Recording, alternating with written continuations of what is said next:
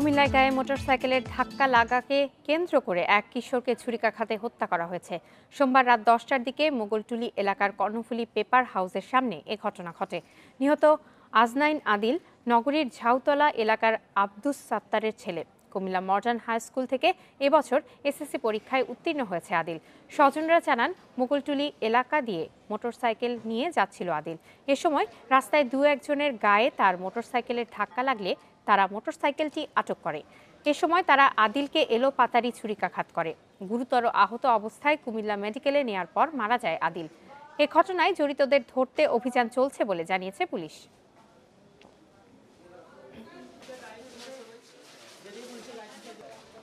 ৩-৪ জনের সঙ্গে আপনার একটা মোটরসাইকেলের ধাক্কা লাগার পর বাকবিতণ্ডা, এটা সূত্র ধরে কিছু দূর যাওয়ার পরেই তাদের মধ্যে ধাওয়া হয় এবং এক পর্যায়ে একটা দা দিয়ে দুটি আঘাত করা হয় এবং অতিরিক্ত রক্তক্ষরণে তার মৃত্যু হয়েছে।